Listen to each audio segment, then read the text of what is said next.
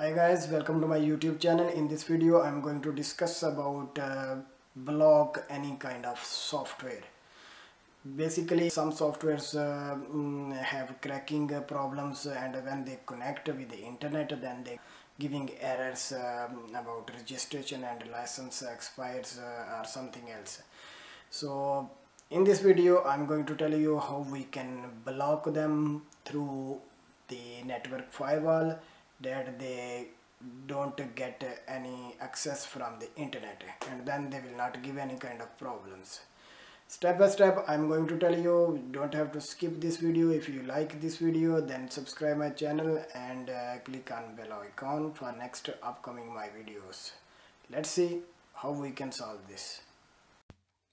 Alright guys, first of all I am using Windows 10, so this method is for Windows 10. Windows 7 also similar, little different, but let's see Windows 10 first. You have to go here Microsoft Security, and we want to block CorelDRAW 2020. Okay, double click on it, and then you have to go direct Firewall Network Protection. Click on, then here you have to go direct advanced setting, then click yes, and then one dialog box will appear in your screen. And what you have to do, maybe you feel confused, what we have to do here is many things.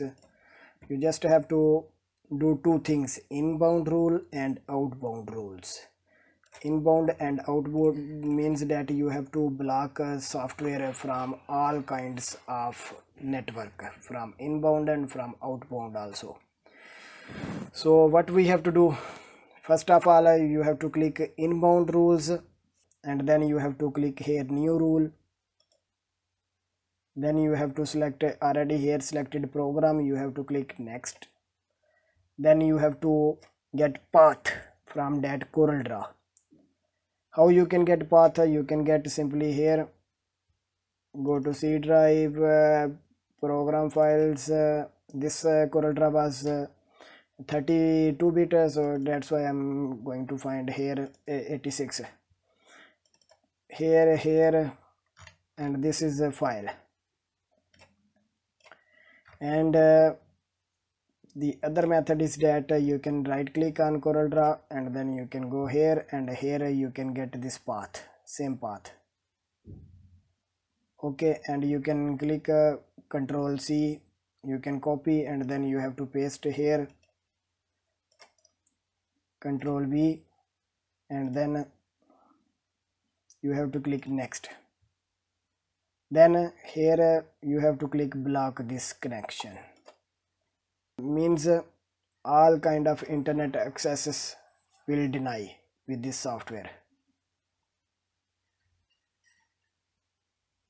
Next, then click next also. Then you have to write here any name. Suppose I'm going to write a Corel, C-O-R-A-L, CorelDRAW inbound, B-O-U-N-D. Then you have to click finish. That's it. This appear on here, inbound rules. Now you have to do same thing in outbound. New rule, path, next, block this connection. If here is a low before, you have to select this, block this connection. Next, and you have to write here name also, Corel.